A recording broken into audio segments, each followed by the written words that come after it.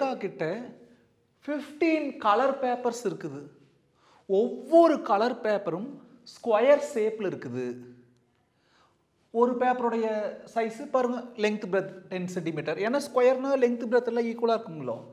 இன்னொரு colour பேப்பருடைய length breadth ஒவ்வொன்று 11 centimetre. பாருங்க, ஸ்கொயர் பேப்பர் ஒன்று 10 centimetre length breadth.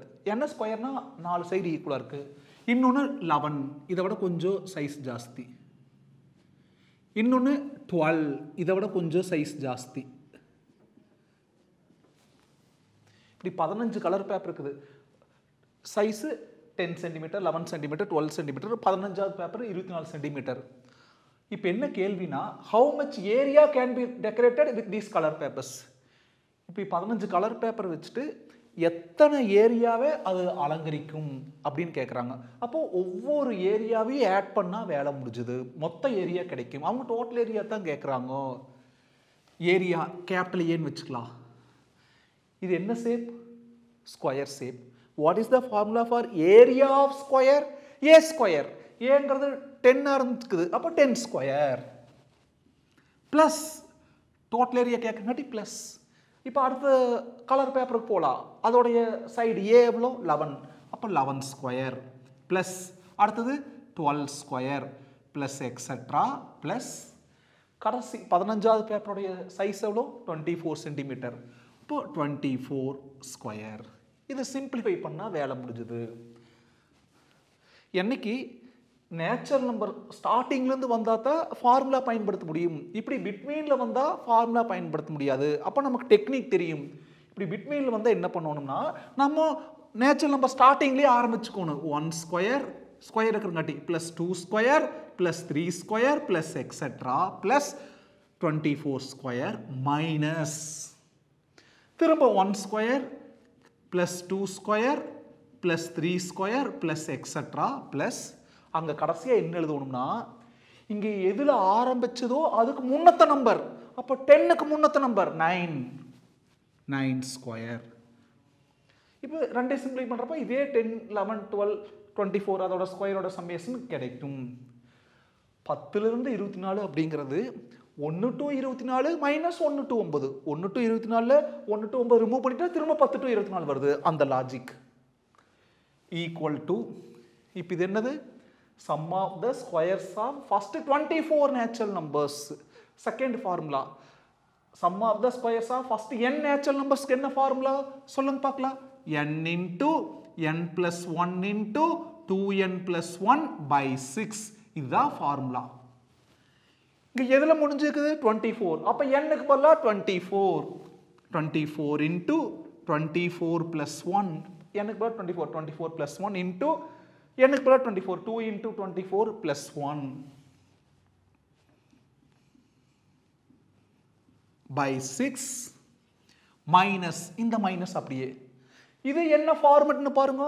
sum of the squares of first 9 natural numbers. அப்போ n-க்கு பதிலாக 9 into 9 plus 1 into 2 into n-க்கு பதிலாக 9 plus 1 by 6 equal to 24 into 24 plus 1 25 into 2 into 24 48 48 plus 1 49 by 6 minus 9 into 9 plus 1 10 into 2 into 9 18 18 plus 1 19 by 6.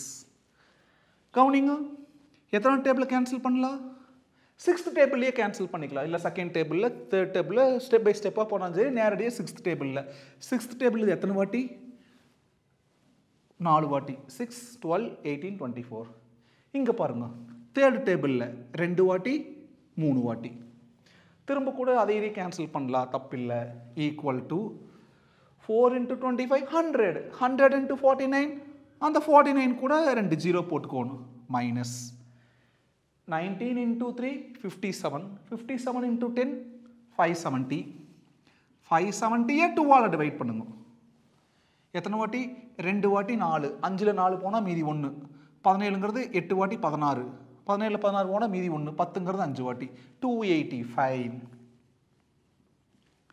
Equal to 4900ல் எவ்வளோ separate பண்ணுறோம் -285 கடன் வாங்க borrow பண்ணுங்க 9ல் ஒன்று கம்மியானா 8 அப்போ இங்கே 10 ஆயிரு 10ல் ஒன்று கம்மியானா 9 திரும்ப இங்கே 10 ஆயிரு 10ல் 5 போனால் 5 9ல் 8 போனால் 1 8ல் 2 போனால் 6 அப்புறம் அந்த 4 அப்படியே 4615 இவ்வளோதான் டெக்கரேட்டட் ஏரியா எவ்வளோ 4615 சென்டிமீட்டர் ஸ்கொயர் ஏன்னா ஏரியாவோட யூனிட்ஸ் ஸ்கொயர் யூனிட்ஸ் அப்போ டயலாக் எழுதிக்கலாம் decorated area is DE spelling அங்கேயே இருக்கும் பாருங்க டெக்கரேட்டட் ஏரியா